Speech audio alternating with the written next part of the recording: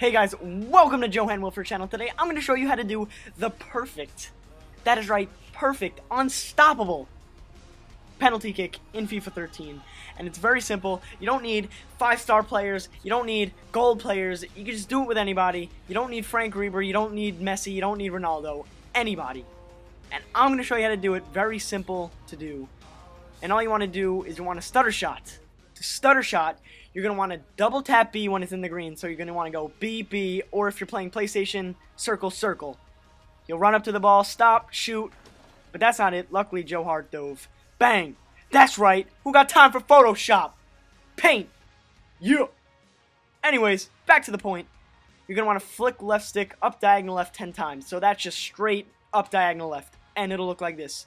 You're going to want to stutter step, B, B, 1, 2, 3, 4, 5, 6, 7, 8, 9, 10. And it'll curve top left every time. And I'm not joking when I say every time. Look, Frank Ribery. That was an even more beautiful shot. Again, Frank Ribery. Stutter step, top left, goal. So I know what you're saying. Oh, anybody can, do that with Frank Ribery. So I use this guy, Mark Langtree, UC Dublin. Left back, their worst player. Their worst player, and they're an awful team. So I decided, why not do it with him? And it was pretty hard to do. I found out that with awful players like Mark Langtree, you're going to only want to flick it 6 times. But still, unstoppable. Even on Joe Hart, unstoppable. Here's again. Flick it 6 times. That's a goal.